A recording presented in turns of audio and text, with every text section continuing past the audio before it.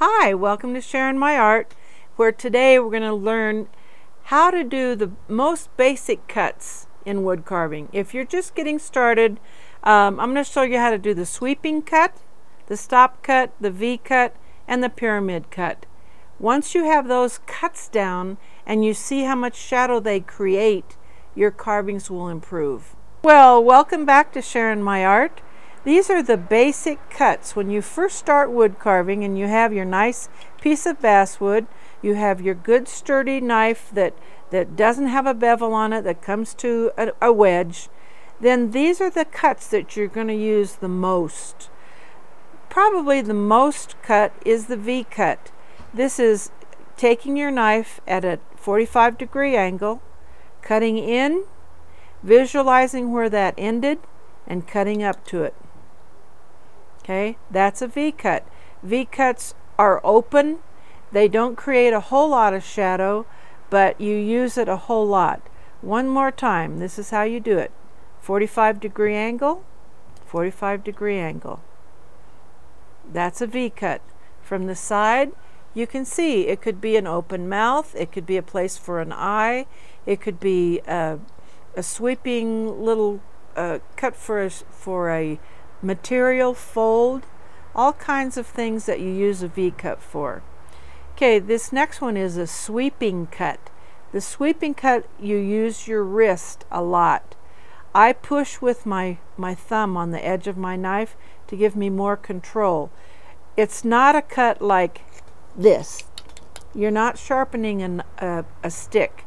You're using the control towards the end of your knife, pushing it in and away.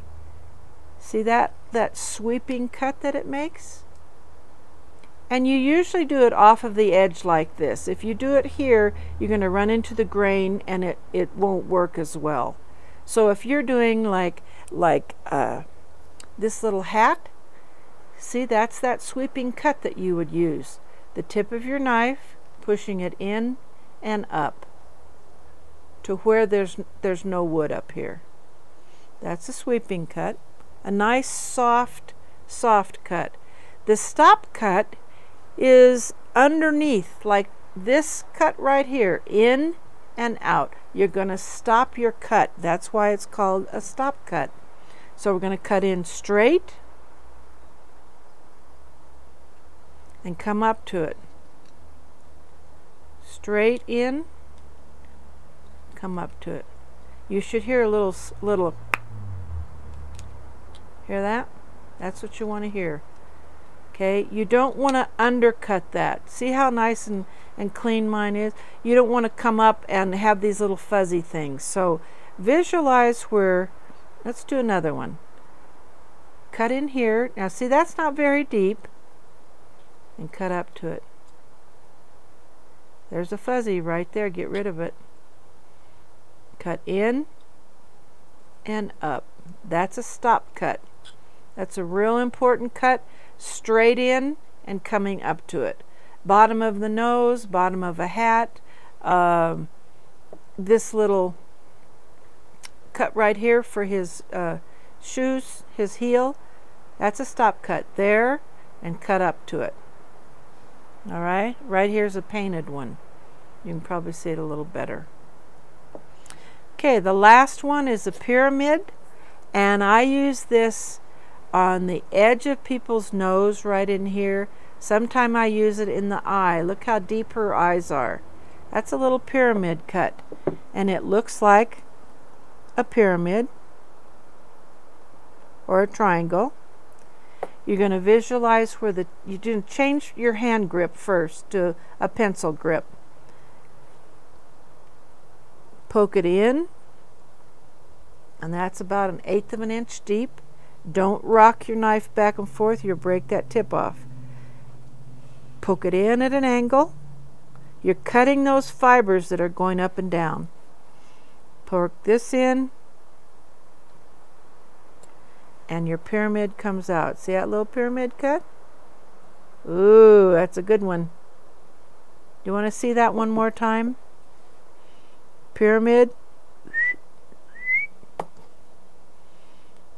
at an angle. Visualize where that tip is. at an angle.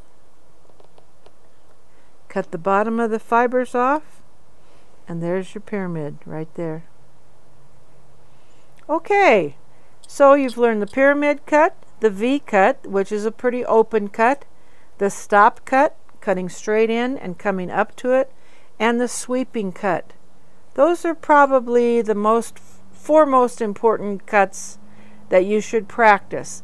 And just get a little piece of wood like this and practice on it, so when you go to your little person and you make a mistake, you haven't already practiced this one and the nose comes off.